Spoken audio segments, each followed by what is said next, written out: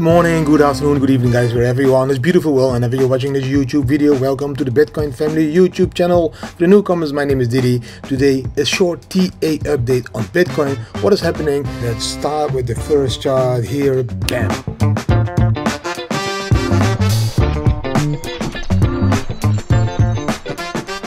This one. This is the 4-hour chart, guys. On the 4-hour chart, we can see a lot of movements. We can see the indicator. It's the bam bam indicator, guys. Sorry for all the noise.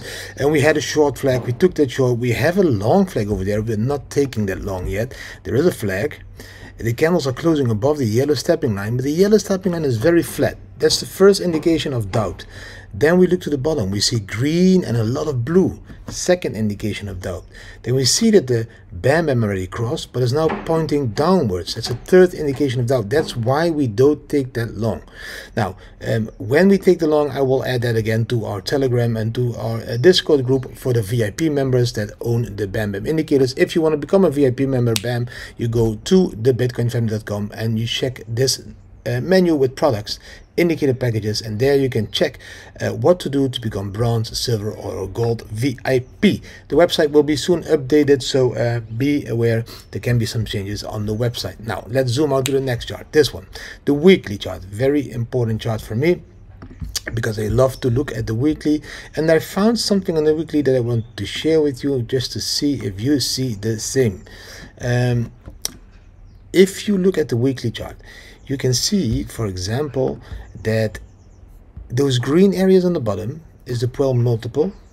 Every time that happens around the bottom, these green areas, COVID crash, green areas again. So we are near the bottom on the weekly chart, which means we could be forming a double bottom, which means we could go again to try and break that red line. That's at 23K levels.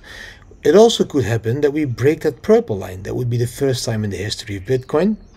And if we break that purple line, we could go all the way to an 82% drop from the all-time high to 12K.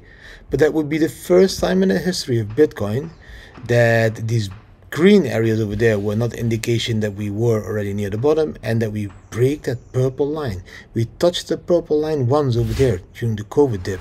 We never broke it. So for me, that purple line at the moment is a massive area of support, and that purple line is around 17,500. Now that is really beautiful to see on the weekly. Now we are going to zoom a little bit more out onto the monthly. And guys, if you want to trade all of this, then make sure you sign up to this exchange. Just scan the QR code, it will take you to Bybit. Bybit is my favorite exchange for many reasons. Also that they sponsored Max Verstappen, but just an awesome exchange that have been up and running 24/7 for many years, and I can always trade over there. You will get a bonus up to $4,100 depending on how much you deposit, and you can get a 30% fee discount on leverage trades, but on spot trading at the moment it is zero fee on spot trades on Bybit. So be aware, sign up if you want to use an awesome exchange over there. Use that one, bam, Bybit. Now we are now on the monthly. Again, they are building a house next door, that's why it is a little bit noisy. On the monthly, we can see from top till top it took 49 bars, and then again from that top to this top took 46 bars, so that's 1400 days, that's 1419 days, so let's say it's an average of 1450 days. So every time again we see that same cycle happening. Here, if you would do the top to the next top over there, let's say 1400 days, that would be August 25. If we would make a top according to the bottom, then we would say the bottom is reached here. We take 35 bars, that's 1065 days to the next top. In the second run, you take the bottom over there, 34 bars, 1035 days to the next top. If we take the bottom here, let's say the bottom is in, it would take 34 bars, 1035 days, all the way to the April of 25 to see the next top. If we would function according to the cycles, but look, this one, the top number of months and the bottom number of months, they always ended at the same time. If we were 34 bars and 50 bars, they ended in the same month. 46 bars and 34 bars, they ended in the same month. So now there is a difference. Does that mean of a couple of weeks that we still need the bottom and that we can shift this one to the same level so that the bottom will be in this week or next week? Very interesting in the monthly, but again, I think we are near the bottom. Also, every time when the orange line crosses that blue line, that is an indication of the bottom. Just check the months, stop the video and watch the you know, the numbers and everything if you want to see more information.